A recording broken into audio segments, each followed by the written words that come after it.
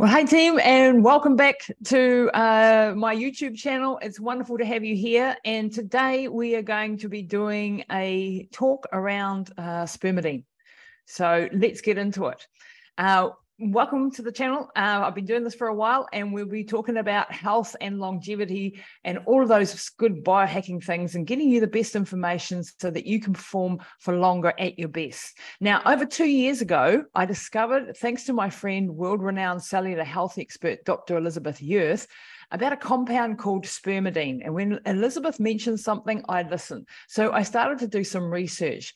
Back then, it was really pretty difficult to get hold of the supplement. And then I wanted to know, well, where did this terrible name spermidine come from? It doesn't actually sound like something that I want to ingest, right? But actually it is. Now, spermidine is a naturally occurring compound that's found in our bodies. And it was first discovered in 1678 by a brilliant scientist, and I won't even try to pronounce his name because it's a really long one. He was working with microscopes in his laboratory, and he observed tiny crystals in human sperm that had a unique structure and properties. What he was doing with it, I don't know why. Fast forward to 1928, when the German biochemist Ernst Laqueur successfully isolated this compound and named it spermidine. The name spermidine was derived from its original source, the human sperm, and found that, in fact, it was initially believed to be specific only to reproductive fluids. But as research progressed, scientists discovered that spermidine is not limited to sperm, but is actually present in various tissues and in organisms. And this led to a deeper understanding of spermidine's role in cellular processes and its potential impact on human health. Now, it's actually found in wheat germ, it's found in aged cheeses, and spermidine is also found in diets that are rich in things like wheat germ is the first one, and that's one that's got the most thing, and that's where it usually comes from when it's in a supplement form. It's one of the richest sources. And it's the embryo of the wheat kernel is packed with essential nutrients, including spermidine. Now, the second place that you can find it is in soya beans, in soy-based products. Things like tofu and tempeh are good sources of spermidine. Then you can also find it in mushrooms. So certain types of mushrooms, such as shiitake and white button mushrooms, contain spermidine, and these can be a delicious sort of addition to your meals. Now, peas and legumes also have it. Peas, lentils, and other types of legumes are not only rich in fiber and protein, but they also have a good amount of spermidine in it. The next one is corn. That's another good place that you can find it, although corn has often got glyphosate, so make sure you're getting organic. Broccoli is another great place to get it. The cruciferous vegetable is not only packed with vitamins and minerals, good for a whole lot of things, but it also contains spermidine. Then there's spinach and other leafy greens like kale and collard greens also have spermidine. So maybe something that you want to put in your salads or smoothies. And then there's the cheddar cheeses. Now, some types of aged cheeses, including cheddar cheese, have been found to contain spermidine. And then also fish. Certain types of fish, such as salmon and tuna, contain spermidine, along with other beneficial nutrients like those all-important omega-3 fatty acids that we hear about so often. Another one is natto. Now, you may not have heard of natto, but natto is a traditional Japanese fermented soybean dish and is a potent source of this. But, getting spermidine in our food isn't always possible to get enough. So it's great that we can now supplement with this compound, and I'm actually looking at launching a new range with this, and so I'm quite excited about that. So back to the story about spermidine. Now, I want to sort of go over some of the benefits that you can derive if you decide to take spermidine.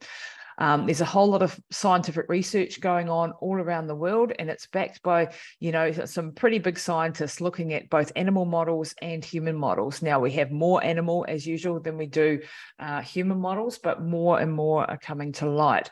Now, benefit number one, it improves cellular health. Studies on animal models have shown that spermidine supplementation promotes autophagy, a process that helps remove damaged cellular components, leading to cellular rejuvenation and improved overall health. Autophagy is one of the main things that you can do to benefit your health. Now, number 2, it enhances heart health. Animal studies have demonstrated that spermidine can help lower blood pressure, reduce cardiac hypertrophy, and improve heart function, potentially reducing the risk of heart disease.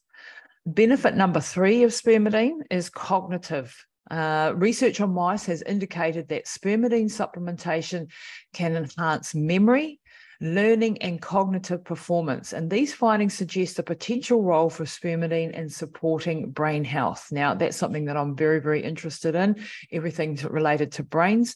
Now, number 4 is longevity promotion. Also something that I'm into.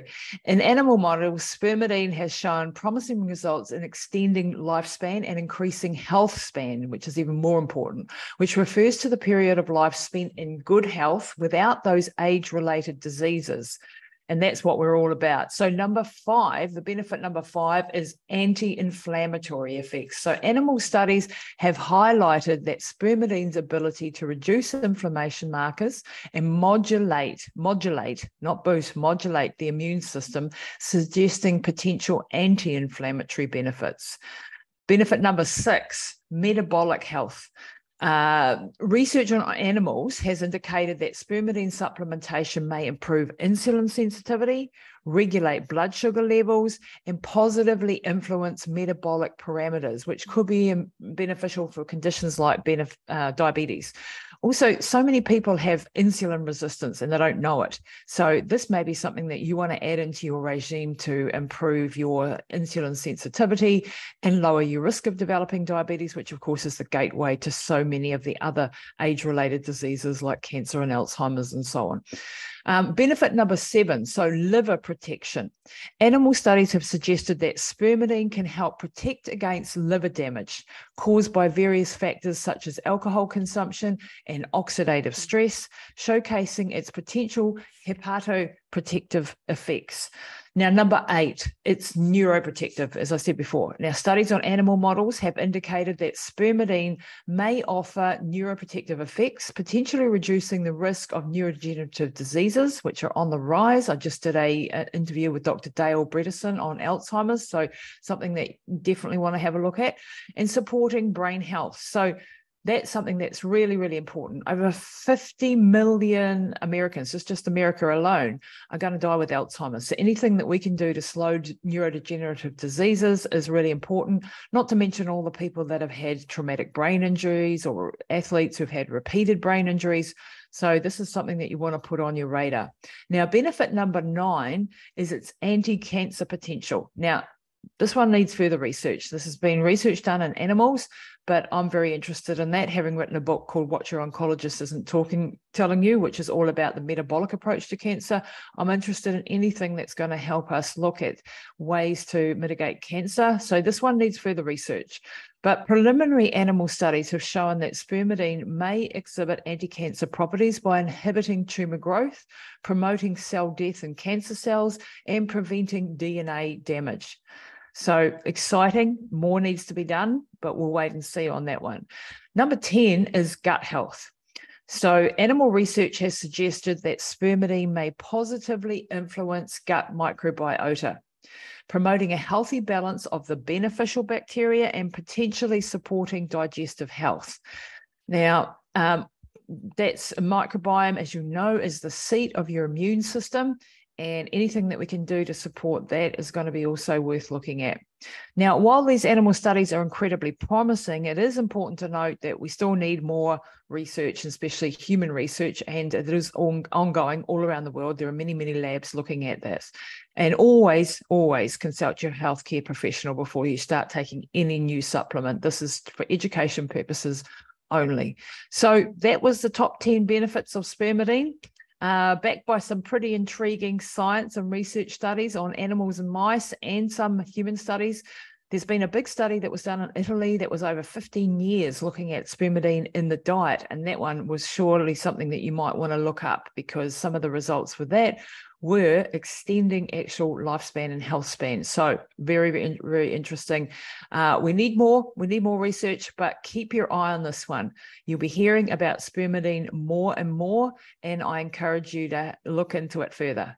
Thanks for watching, and please give us a review, rating, and listen to our podcast, Pushing the Limits. If you love sort of longevity, biohacking, everything anti-aging, high performance, then I'd love you to check out Pushing the Limits. You can go to lisatamati.com, hit the podcast button there, or subscribe to our YouTube channel. We're very, very appreciated if you do. Thanks, guys.